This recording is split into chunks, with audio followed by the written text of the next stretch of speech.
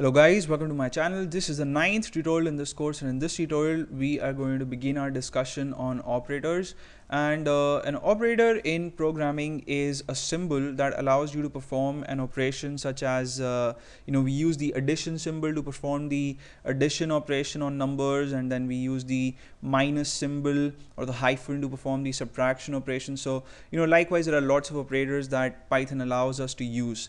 So in Python we have 7 kinds of operators, and the 7 kinds are arithmetic, then you have comparison or relational operators, then you have the assignment operators, and then you have logical operators, and then bitwise operators, and what are the other two? You have membership operators, and you have the identity operators, right? So these are all the 7 different kinds of operators that we have in Python. And in this tutorial we're going to talk about the arithmetic operators and comparison operators, and in the next few tutorials we are going to talk about the rest, right? So if you want to add values, then you can use the addition symbol, as I said. So I'm just going to work with the numbers and operators to just demonstrate the operators to you, and this is really good stuff. So if I want to add 10 to 15, I'll type in 10, then the addition symbol, which is the addition arithmetic operator, and then 15. So 10 and 15 here are known as operands, and the addition symbol is known as the operator, right? So when I press the enter key, I see the result as 25, and if I want to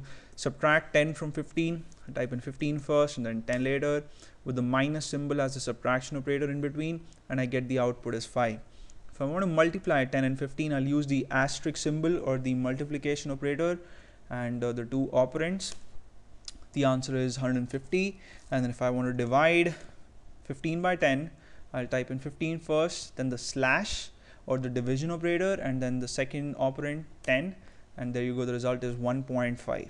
And if I want to find out the remainder of the division of 15 by 10, so we know that 10 does not perfectly divide 15. It leaves a remainder of 5 when you try to divide 15 by 10. So when I press the enter key here, I see 5, and percentage symbol here is known as the modulus operator. And if you want to find out the power of something raised to something, so let's say you want to find out 3 raised to the power 2, then you can use the exponentiation operator, in which is 2 asterisk symbols put together.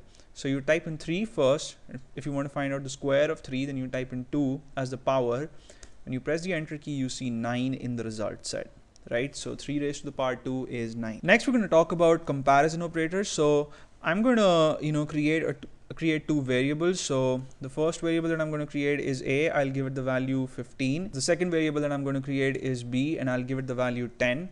And if I want to check whether a equals b or not, then I can use the double equal to comparison operator, and that operator is used for equality checks. So if I want to check whether a is equal to b or not, I'll type in the equal to symbol twice, and this is what it should look like. So you type in a first, 2 equal to symbols, and then the second variable name, which is b. When I press the enter key, I see the result as false. So a is not equal to b because they have different values. Obviously a is 15 and b is 10. And if I check whether a is not equal to b, so this is the reverse of the previous test. And the operator for this is you type in the exclamation symbol first and then the equal to symbol. So this these 2 symbols put together is the not equal to check, right? And when I press the enter key now, I see that I get true as a result because 15 and 10 are not equal to each other. And then if I want to check whether a is greater than b or not, I simply type in a greater than b, and that is true because a is 15 and b is 10. And if I check whether a is less than b or not, then I get the result as false. So I hope you guys are keeping a note of the operators here. So the greater than operator is this symbol, right? It's called the I don't know, the left angular bracket, I suppose, and then this symbol is known as the right angular bracket. I could be wrong, I'm not sure about this, but then I am sure that you guys are familiar with these symbols. And then if you want to check whether a is equal to or greater than b, so this basically checks whether a is equal to b. If that's not true, then whether a is greater than b. If any of those values is true, then the result is true, right? So a has to be greater than b or it has to be equal to b.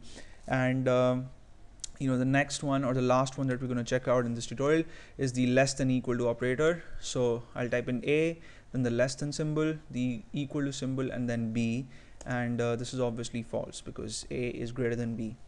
Right, so thank you so much for watching this tutorial. In the next tutorial we are going to check out the bitwise operators and logical operators in Python, and I hope you guys are having fun, and stay tuned to my channel for more updates, and you can subscribe if you haven't already, and I'll see you in the next tutorial. Take care till then.